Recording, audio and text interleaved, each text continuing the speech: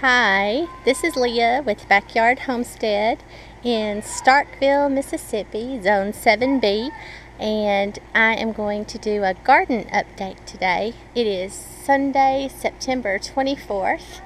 It's about 5 o'clock in the afternoon, and I wanted to show what we've got growing.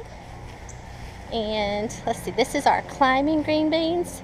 They are starting to finally come in good now. We picked several days in a row, and they're hanging with green beans. We picked 2 pounds yesterday, and Alan picked 2 pounds 3 days before that, and then like 1.83 pounds 3 days before that. So about every 3 days we're getting close to 2 pounds. So really enjoying this nice fall crop of beans. You can see them under there, about ready to pick again. But they're doing well. The vines kind of sat there forever and didn't think they were going to make anything. Then they all of a sudden started making. So we're enjoying fall green beans. To show, we have tomatoes that are still coming in. Kind of not real often, but enough to keep us in a few fresh tomatoes. We have our jalapeno peppers are still making. Not as well as they were before, but they're still coming in. Have a few here and there. Our red marconis are still making. So we've got fresh peppers still. It's kind of an interesting tomato feature. The foliage keeps dying, but we're still making tomatoes. So we just keep peeling off the dead foliage and letting them go. Kind of had a trellis. This is the plant, and they grew up these poles, and then we had to put them across a trellis in the middle. Anyway, we still have fresh tomatoes coming in. Not a whole lot, but they're still delicious. And more peppers over here. They're kind of starting to go down, but still a few. These are jalapenos. More peppers here. This one's obviously not doing well, so we'll probably pull it tomorrow.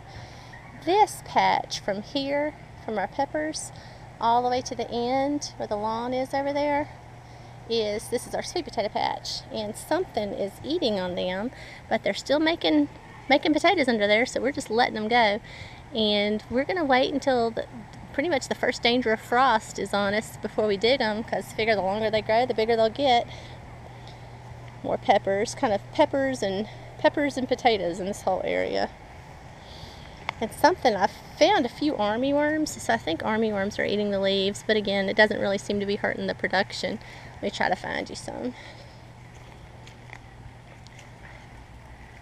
See, I dug down in here. Here's this plant where you can see them. The vines have just gone nuts. We just mow them off as they cross over our border into the yard. But here's one where you can see the potatoes. So, making good, healthy, pretty potatoes under here. So hopefully we'll have a good sweet potato harvest. Just keep them covered up. Come back and put some more dirt on these. Asparagus we've quit picking. We're letting the foliage go to feed the roots over the summer. So we're not harvesting the asparagus anymore. But we are harvesting tomatoes and peppers. These dadgum stink bugs are all over them. All over them. Or whatever they are. All over the tomatoes. Alright, let me swing around this way.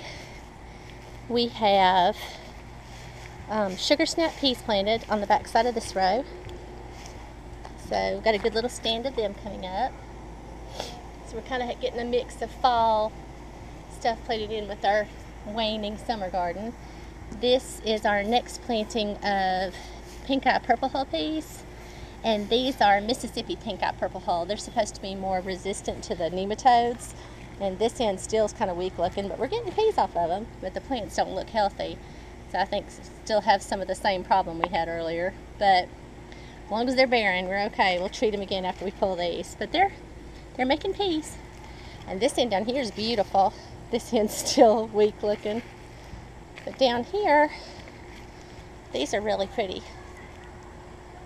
We have another row of climbing green beans. Like I said, we've been picking about 2 pounds every 3 days off of this row and off of this half row over here. So between this row And this row, we're getting about 2 pounds every 3 days, which is lovely. There's nothing better than fresh green beans to me. Very few things better anyway. Alright, we had another patch of pink eye purple hull peas on these 2 rows. They were just gotten where they weren't making anything, so we pulled them, and Al's planted us a row of mustard greens. We planted the tender green mustards. They're not coming up yet. And a row of turnips. So I'm really looking forward to some good fresh greens. It's been a while. This row, we still have tomatoes coming in. Plants are looking kind of poor, but look at all these dadgum bugs. I mean, all over them.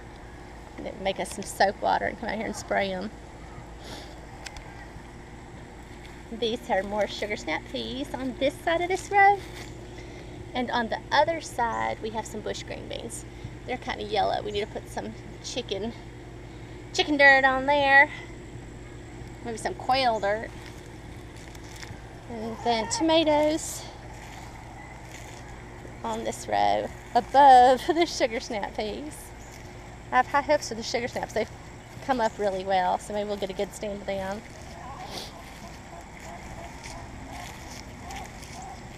And down here, we have more pink eye purple hull peas. And they are hanging with peas. It's got a pretty little crop of these. Hopefully we'll get a good picking of these soon. There's spider web.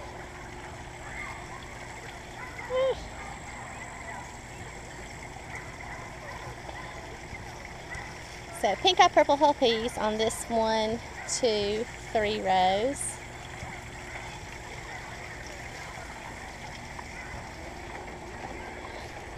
We had to move our quail out on this side of the pond. They came and there was some problem with the city sewer line, and they had to replace it. So everything's upside down right now. As soon as that big mound of dirt back there settles, we'll move the quail back where they belong. They don't seem to mind it here.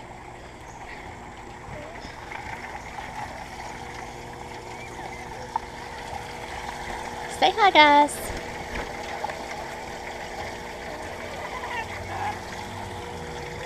And we had to cover the pond. We got the fall leaves coming down now, and it'd fill the pond up, so we had to put the tarp back on. The catfish are still doing well, eating real well every night. The impatiens are still growing well in the filter. And a neighbor came and brought us these plants. I don't know what they are. If anybody knows, let us know. But brought us these things, and they're really pretty. And it seems to be thriving in the filter. This is going to be the bloom on it. I'll try to show it again when it opens, but it's a really cool plant. He said it would grow in water or in soil, so we stuck it back here, and it seems to be doing well. So we might have us a new pond filter plant, but we are going to try growing some lettuce in here after these impatiens go down. But there's some, seem to still be doing well right now, so we're going to let them go a little bit longer. Here's our girls. Say hi, pretty. Hey. And I have a video chick who I did several videos about. Did turn out to be not Chick, but Rick. Came out here one day and he was trying to crow. So we had to find a new home for him. But he's staying with my brother, who also lives here in Starkville, so I get to go visit him every once in a while. These are the same Romas. I did a video a long time back and said that I know Romas are supposed to be a determinate breed of tomatoes, but these were still putting on fresh tomatoes, and we were just going to leave them and see if they would fruit all summer for us, because they look like they wanted to, and they have. I mean, they're not making as heavy as they did earlier, but they are still putting on tomatoes. So we're getting lots of yummy, fresh little Romas to nibble on. They don't look like they've got much longer. The plant's starting to die, but you can see we're getting a pretty good number of them. So our Roma experiment, I would consider a success. We're getting plenty to eat. Not enough to put up anymore, but plenty to eat. And this is not a Roma, but it's still doing well. It has big old green tomatoes on it. You can see all this, but so we've got plenty of tomatoes still coming in. And I just can't get over how healthy these rows of peas are. When 2 rows over, we have nematodes and we can barely get a row to grow, and this area is growing like a weed, so pretty fun.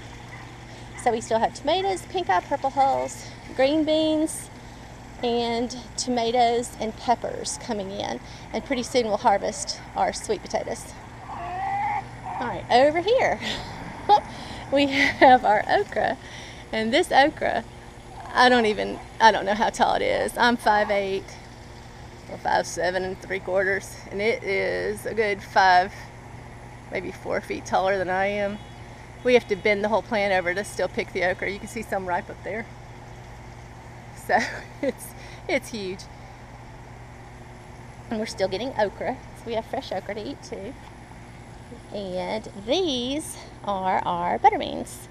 These are willow leaf butter beans, and these are our climbers, and these have not gotten ripe yet. I haven't been able to pick any of the climbing, but you can see they're hanging with them. See if I can get the sun shining through and see they've got beans in them, but they're still thin. They're just not ready to pick yet, but it shouldn't be long on these. They're real healthy and pretty. Well pleased with these this year. And you can see beans all in here. I should be able to pick some of these next weekend. We got a whole row of our climbing butter beans, and down in front of it we have bush butter beans, and I've been picking these. I've gotten 2 pickings off of them. I picked 2 pounds yesterday, and they were delicious. So still getting butter beans coming in. Butter beans all the way down, and you can see how much better the soil is at this end of the row than it is down at that end of the row. So we're working on building it though. We keep adding, and you can see what we've adding hay and grass clippings, and pretty soon it'll be time of year we'll have leaves we can chop to add. So working really hard on building some good soil up here. All right, this row is butter beans, and these next 1, 2, 3, 4, 5, 6, all 6 of these rows are bush green beans in various stages of development. These aren't very old at all. You can see they're just coming, well, I mean, they're more than just up, but they're up and growing, but they're not blooming yet. When you cross over, these rows about the same. These rows, however, are hanging in blooms and hanging in tiny little green beans. I think these probably should be ready for picking next weekend. But good, healthy looking rows, so hopefully we'll have a good harvest of green beans off of these rows. And down here, I don't know if this will work or not, but we have squash planted, and this is the end of the garden that doesn't get much light. So we thought maybe it would work planting squash down here because it'd be cooler, but it's kind of sitting here.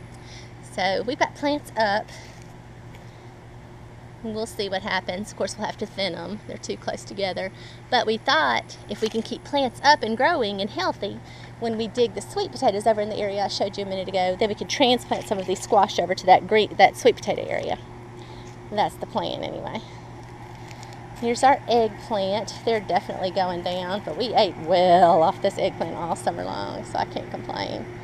Here's 2 of our tomatoes. And again, they grew all the ways up these T-posts, and we had to extend the T-posts with the boards, and then that was it, and then they crawled across. We lashed PVC pipe across between the 2 posts, and they went across it, and we've got lots and lots of pretty green tomatoes. Big, nice green tomatoes on these plants. And hopefully we'll have some nice pretty red tomatoes from them. If not, we'll have some nice yummy fried green tomatoes from it. So either way is a winner. And this is our patch of zinnias. And they've been real pretty all summer. We've been gathering the zinnia seed. Definitely going to plant these again. It's been fun. Here's our basil. Planted it up by the door so you can just walk in and grab some. And our little patch of mint. I hope this takes off next year. Let's see. Oh, in this raised bed we have sweet potatoes, and the vines had grown out of the bed all over where you see all this exposed dirt, and we pulled all the sweet potato vines up and just clipped them off at the edge, And you can see got sweet potatoes ready in here too. Oh man, no, I didn't break it. Okay, we've got sweet potatoes in this bed. We're getting ready to probably go ahead and dig these because we want to use this area around here. We're gonna plant some lettuce, hopefully maybe get some of that started. And then in this bed, we want to go ahead and get some carrots started. So probably next weekend, we're gonna go ahead and dig these sweet potatoes. And there's a jalapeno pepper plant in this bed too. I'm gonna go ahead and dig these sweet potatoes, plant carrots, and then plant a bunch of different kinds of lettuces around the outer edge of this bed. Let's see. Have more zinnias over here. And Alan has started all kinds of fall seeds in these flats. So he has, this is pak choi, that is spinach, this is more spinach, but we have something that comes up and eats the little tender plants at night. So we're going to have to come up with a better system. We think it's the little geckos. The little geckos we have around here, they come up and they like to nibble on the tender green foliage. So more zinnias, more squash over there under that dangling tomato. And I think that's about it. But we've got fresh stuff coming in. We're still able to eat out of the garden. And getting ready for gearing up for fall planting. Got to still kind of in between crops, in between summer and fall. So have to kind of wait for some things to die down so we can plant others. But trying to get other things going in flats in the meantime. And I guess that's about it. Thanks for watching.